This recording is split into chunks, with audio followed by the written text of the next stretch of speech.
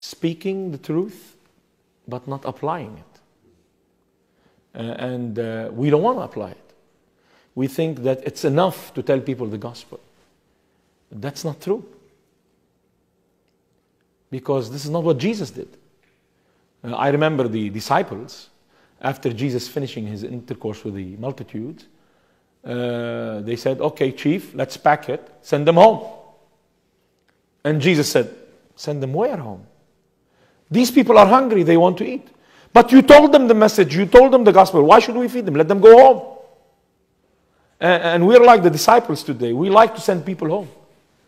We don't want to get into the trouble of feeding them and taking care of them and worrying about them. We're too busy. We are so entangled with the affairs of this world that we have no time to love anymore. We need to make time to love. We need to start realizing why Jesus left us on this earth.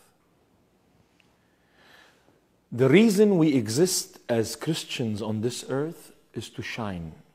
You are the light of the world. Let your light so shine before men that they might see your good works and glorify your Father in heaven. We are a people of good works. That's why we're here. For me to live is Christ, and to die is gain. That's Paul. This is from the Bible. I'm not making up this. The reason we are here is to live for Christ, regardless of what is our profession. As a doctor, I'm here to live for Christ. As a pastor, I'm here to live for Christ. As a businessman, I'm here to live for Christ. In my profession, Christ has to be glorified and declared. That's why I'm here. I'm not here to accumulate wealth. I'm not here to earn degrees. I'm not here to do any of these things. Today in the Middle East, it's open doors. The Muslim world is in despair. The brothers are killing each other. Young people are helpless and hopeless. They are looking for an alternative. The alternative is not there because we are afraid. We need to start bringing the alternative home to them. We need to go. We need to start invading the Middle East with love, not with cruise missiles. We need to erect lighthouses for Jesus Christ.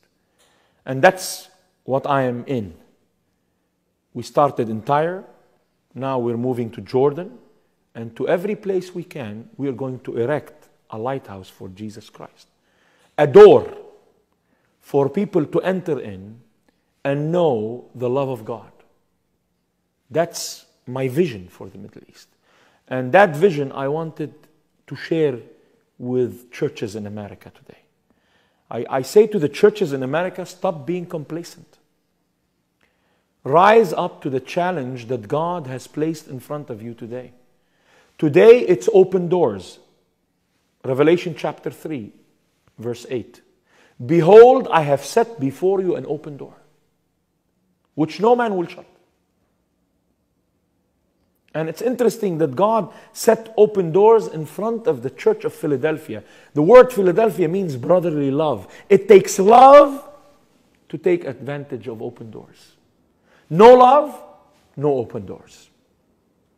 I call on all brothers in America and churches to love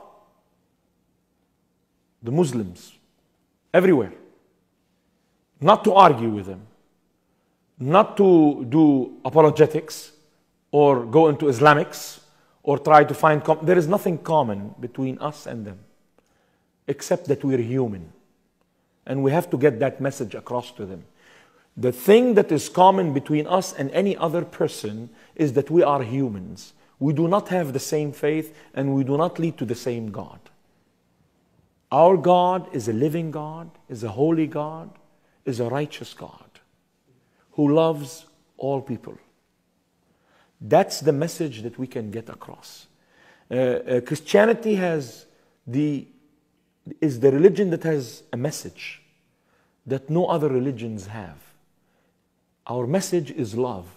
Love unfolding from Genesis to Revelation. It's the story of love. How God loved man and worked throughout history to redeem man.